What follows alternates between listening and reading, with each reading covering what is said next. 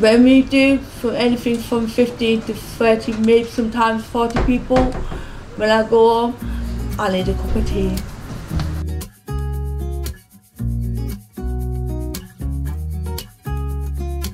Hi, I'm Amanda and I'm a volunteer for FoodCycle and I do Boston every week. I like doing challenges and this is definitely a challenge.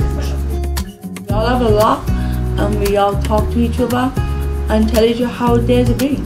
Favourite thing I like doing with FoodCycle is talking to the clients, and it's fun. We get loads of feedback and good conversation. If you have a disability and you know you can do it and you want to, please do it. Don't let your disability get in the way of you want to do things. I made that mistake and now I'm trying to put things on.